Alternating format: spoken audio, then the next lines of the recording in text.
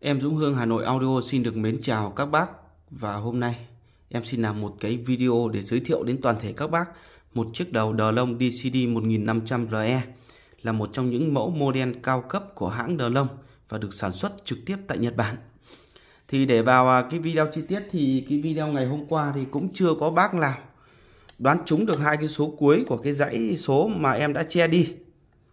Đây thì quà tặng là một chiếc đồng hồ của Nhật, có cả chuông báo thức này, chạy pin chung nhá. Đấy, rất đẹp. Con này thì các bác để về trưng bày, để bàn hay để đâu cũng được này, rất đẹp, để phòng ngủ cũng được. Đấy. Thì em lại giới thiệu lại là hai cái dãy số là QAB50. Đấy. Thì các bác sẽ đoán cho em. Đấy, từ 00 đến 99 nhá. Xong bình luận vào cho em vào cái video này. Bình luận vào video, mỗi bác chỉ được bình luận một lần. Đấy, mỗi bác chỉ được bình luận một lần và ấn cho em nút like video. Và nếu các bác chưa đăng ký kênh thì cho em xin nút đăng ký kênh nhé. Đấy. Thì để vào chi tiết cái con đầu này thì hôm nay em xin được giới thiệu đến toàn thể các bác một chiếc đầu CD giải mã cao cấp của Nhật Bản với mã là Denon DCD1500RE.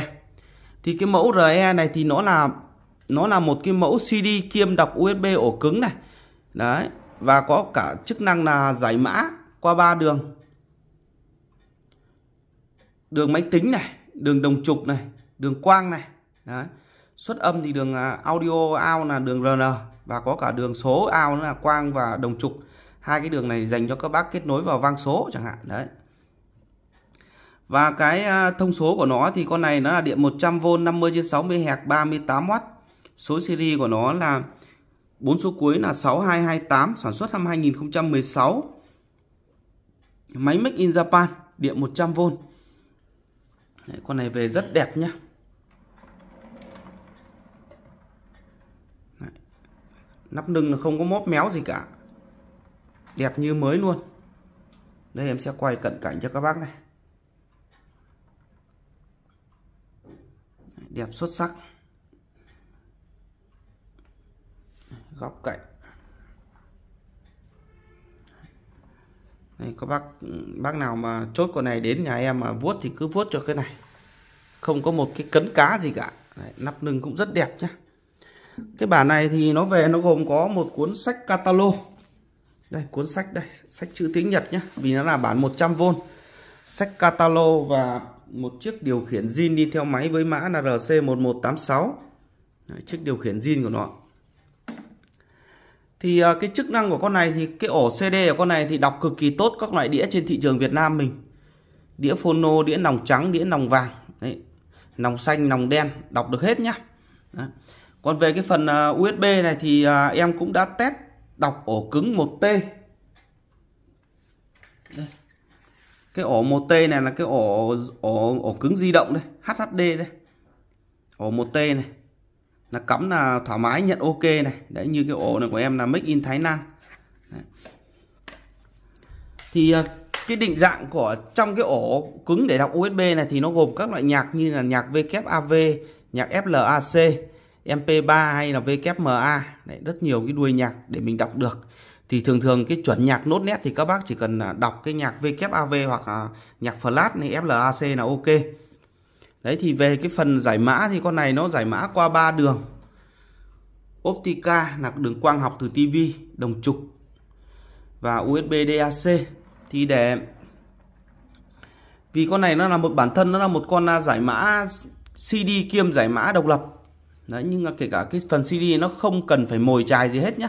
Và nó sử dụng cái công nghệ AL-Sync 32 Processing để cho ra cái chất âm của con này nó cực kỳ chi tiết và sạch sẽ. Đấy. Mặt màu bạc này, rất đẹp luôn.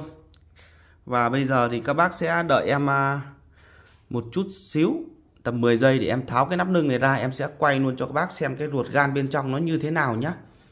Vâng, các bác đợi em một xíu thôi ạ. Vâng, thì em cũng đã tháo cái nắp lưng của con đầu 1500RE này ra và cho các bác xem luôn cái ruột gan này. Con này máy về đẹp như mới nhá, được sản xuất vào năm 2016. Thì đây là cái mảng trên này luôn là mảng giải mã của nó này. Còn cái mạch bên dưới là mạch analog này, đây cũng vậy này. Đấy. Còn đây là mạch nguồn này. Đấy, mạch 2 tầng luôn, dòng cao cấp. Đấy, tất cả model bên em đều được hàng bên em. Đây nó chạy một con PCM 9211 này các bác này, em zoom cho các bác nhìn rõ này. Đấy. Đấy, máy rất đẹp luôn. Con này mắt mũi cực kỳ khỏe anh nhá. Đấy, cực kỳ tốt luôn.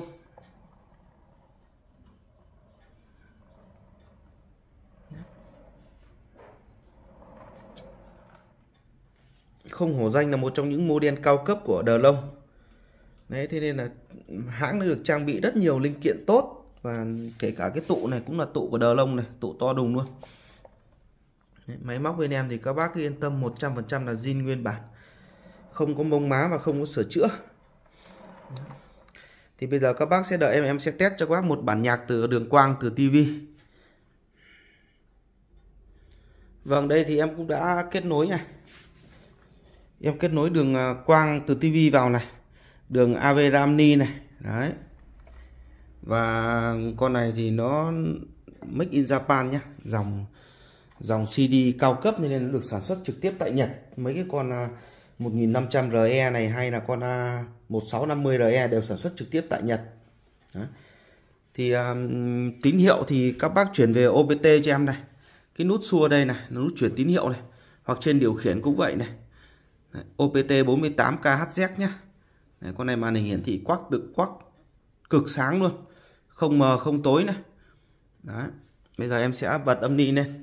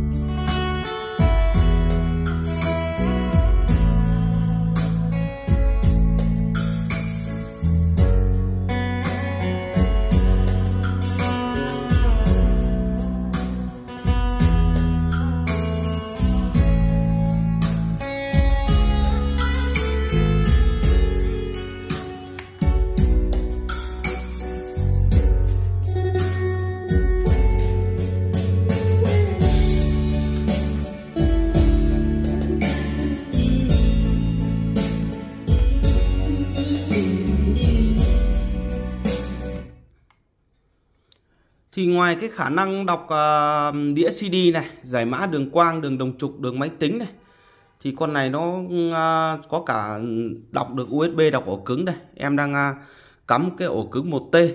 Còn bình thường nếu các bác mà cắm cái USB 32GB vào cái thì nó hát luôn. Cái này 1T thì cái dung lượng này nó rất lớn nhá. Nó là 1000 mê. Đấy. 10.000 mê. Đây như cái ổ cứng 1T đây. Đấy, đa hát này. Đấy.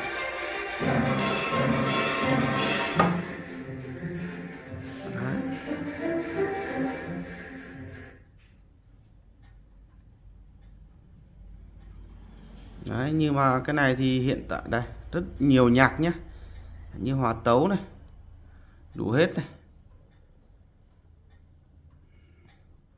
Đấy thì cũng vì cái lý do bản quyền nên những cái nhạc mà từ CD này, từ ổ cứng này, thì khi em quay lên YouTube đấy thì nó sẽ bị đánh bản quyền về cái video này. Thì khi đánh bản quyền thì nó sẽ bên trên YouTube nó sẽ hạn chế cái lượt view cho các bác xem. Đấy, nên các bác muốn mà test cái đoạn nhạc mà từ đĩa CD này hay từ ổ cứng này thì các bác cứ liên hệ với em theo cái số Zalo. Đấy. Theo số Zalo em sẽ test từng đoạn một, em sẽ gửi vào Zalo để các bác nghe. Còn bây giờ em sẽ test cho các bác cái đọc CD như thế nào.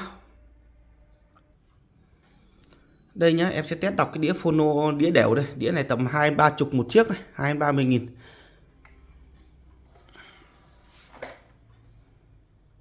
Con này mắt đọc cực ngon nhá, mắt zin luôn.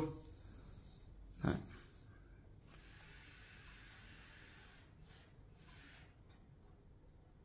Nhận bài được các bác nhé. Thì về cái lý do bản quyền nên là em sẽ test cái mắt đọc thôi. Đấy, em test lách bài cho các bác biết là mắt nó cực khỏe này. Em lách này. Đấy. Mắt mũi cực khỏe nhá.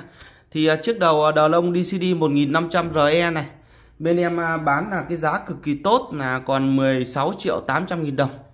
Tặng các bác dây quang, tặng các bác USB bảo hành cho các bác 3 tháng nhé. Thì đây cũng là cái số hotline bên em 0966723489. Địa chỉ bên em là tại thị trấn Phùng, huyện Đan Phượng, thành phố Hà Nội. Bên em có giao hàng ship code toàn quốc cho các bác yên tâm. Đấy, thì với cái giá 16.800.000 thì các bác mà có nhu cầu thì cứ liên hệ với em. Và một lần nữa em cũng xin chân thành cảm ơn các bác